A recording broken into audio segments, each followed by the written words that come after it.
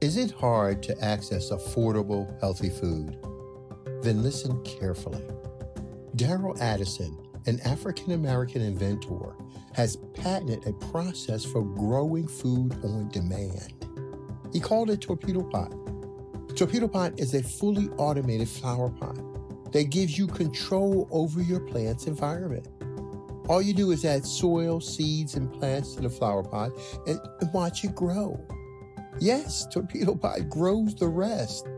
Visit www.torpedopot.com.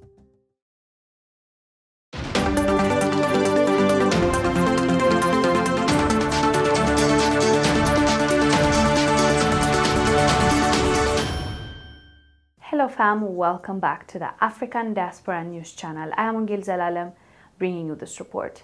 Today's report comes from Senegal. Pan-African mayor renamed streets named after French colonial officers to charity 44 victims. Ousman Sonko, a young Pan-African politician and recently elected mayor, a region in southern Senegal, is viewed by many as a hope for new Africa. Barely a month after his victory, Sonko has done something that 3 Senegalese presidents failed to do since independence. The Pan-African politician has boldly renamed avenues named after French military officers who contributed to the massacre of African commandos who helped rescue France from the German tribal forces in 1944. The remaining of the streets more than 6 years after independence is an offense to our national dignity, Sonko stated.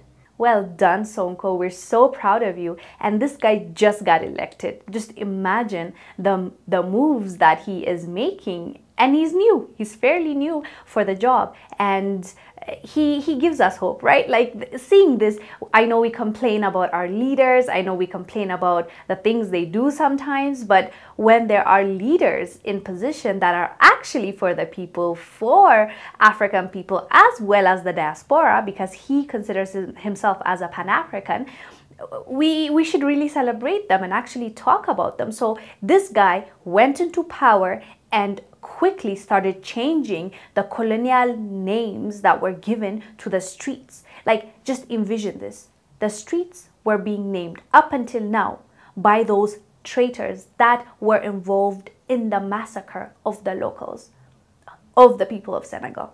So it's only fair that we, give him the applause that he deserves, as well as talk about it, because it's a step forward. Some people say, why should this be celebrated? Like, come on, think about this. You are still giving that person power over you and over your nation. Like, that street was named after a person that massacred people, your own people. So obviously, I think that is going to impact you psychologically, even if you think it doesn't, because when somebody names something, especially name it after themselves, it's like they're saying they own it. It's a sign of ownership. So them changing that name, I think, is a good thing, is a great thing. Well done, Sonko. And I hope he continues on with a good job, not just changing names. Now he can actually, push Pan-African agenda so that we can all come together and create the better future that we keep talking about for the next generation. Anyways, fam, let us know down below what your thoughts are about this. I am Wongel Zelalem. I'll see you on the next one. Bye. Thank you for watching. Make sure to subscribe to our YouTube channel and download the African Diaspora News Channel app, now available on Google Play and the Apple App Store.